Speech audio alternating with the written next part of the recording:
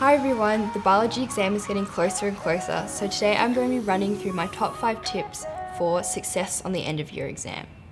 Now my first tip is to not rewrite your notes. I know a lot of people at this point just feel like they need to rewrite everything they've already gone through throughout the year, but now's really the time to start hitting practice exams, making flowcharts, making posters, and everything like that, rather than just rewriting all that information. My second point is to work together.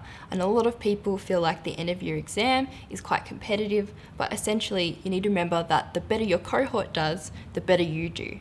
And it's really helpful to teach other people information to help consolidate your own understanding. My third point is to challenge yourself. Rather than just going over the same questions that you're quite confident with in exams, it's a really good idea to try and find questions that challenge you and work on your weaknesses rather than things that you've been finding pretty comfortable throughout the year. Tip number 4 is to ask lots of questions, whether that's from your teacher, a tutor, or even your friends in class. If you're unsure about something, don't just leave it, make sure you get it clarified. So that leads us on to my last tip, which is it's not just how many practice exams you do, it's how well you do those practice exams.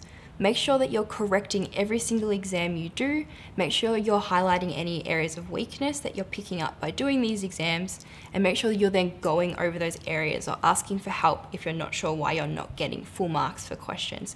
There's no point doing 50 practice exams if you haven't answered them properly and you're still left with areas that you're not sure about. Anyway, I'm sure you'll all do great. Thanks for watching and good luck for the exam.